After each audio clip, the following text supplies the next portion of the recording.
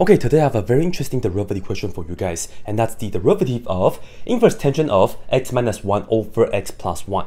And the reason that this is so interesting is because the answer for this right here is equal to 1 over x squared plus 1.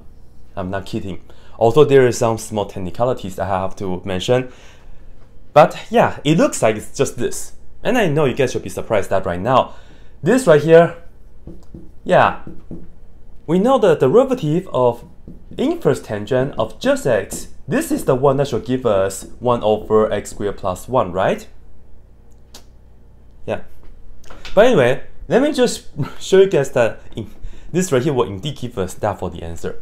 Alright, when we differentiate inverse tangent, the first thing is we'll just do 1 over 1 plus whatever this is, and then we square that, right? So let me just go ahead and put a parentheses, and then inside is x minus 1 over x plus 1, and then we square. But this is not it yet. We will still have to use the chain rule multiplied by the derivative of the inside. So use the quotient rule for that. Square the bottom, so we will have x plus 1, and then square, and then go ahead and put the bottom to the top, so we have x plus 1. Times the derivative of the top, which is just 1, and then minus the top function, which is x minus 1, and then times the derivative of the bottom function, which is 1. So this is pretty much it, and the rest is just simplification.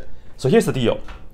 This is the whole denominator for the first fraction, so let's put parentheses, because we'll just take this, multiply. So here, when we do this times that, we have, let's just keep this for now, so x plus 1 squared. And then we are going to add, when we take this times that, well, the bottom is technically x plus 1 squared, so they cancel. Therefore, we just have x minus 1 squared. And then for the top, let's see, this is just x plus 1 minus x, so x minus x is 0, and then 1 minus negative 1, so it's 2.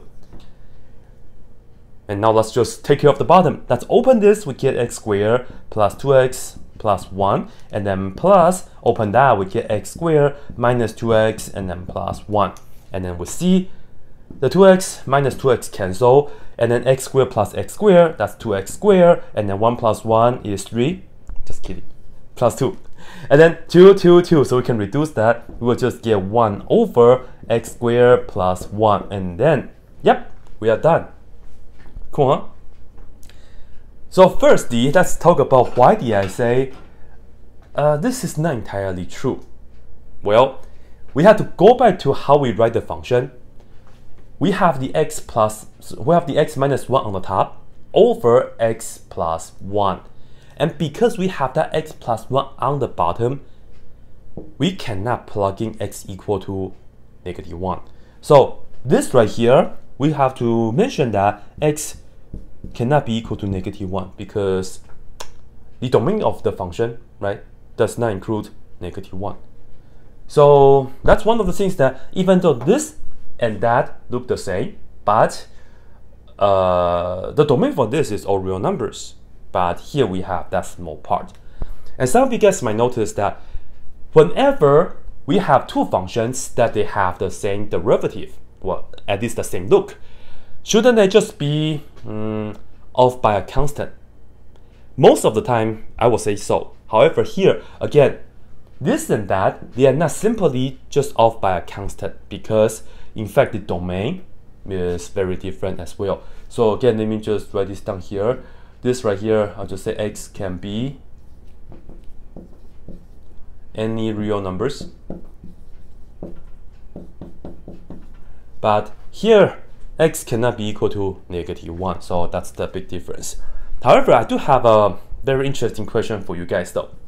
As we know, when we are doing the opposite of derivative, aka the antiderivative, or aka just the indefinite integral, if we look at the indefinite integral of 1 over x squared plus 1,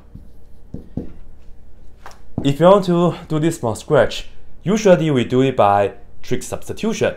But if you want to have some more fun, you can check out my other video where I show you guys how to use complex numbers to do this, right?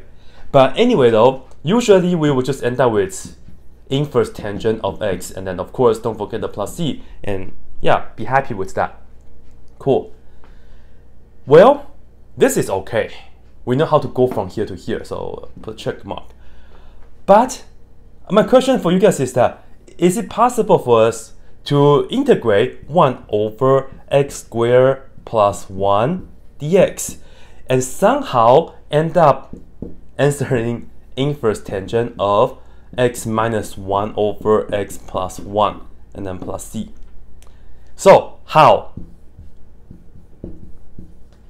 It's actually not so bad. The answer is actually kind of on the board already, but to give a reasonable